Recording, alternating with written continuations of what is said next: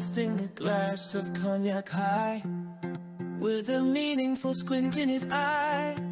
He held a real man's conversation, his drunken friends and entertaining creation. His speech flowed thick like honey, mixed with a boastful laugh, somewhat funny, of how consumed by a lover's art a woman gave him her heart, and not only her heart, of course, was part.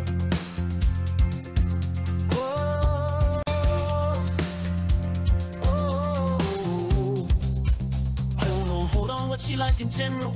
Questions hopped around like frogs, not minimal. Capricious experience, cold. At least describe her in general. Be bold. Oh, only she who from passionate dates foolishly slid into senseless fates could hear the speech where every word is dirtier than each. Oh, and if she could imagine that as a stripped to the bone, she was put at the table alone. Under glances, sticky as a dragon, guilty perhaps, and yet, is there truly no bound to regret? The story goes on, and from the jolly faces, a satisfied expression hardly erases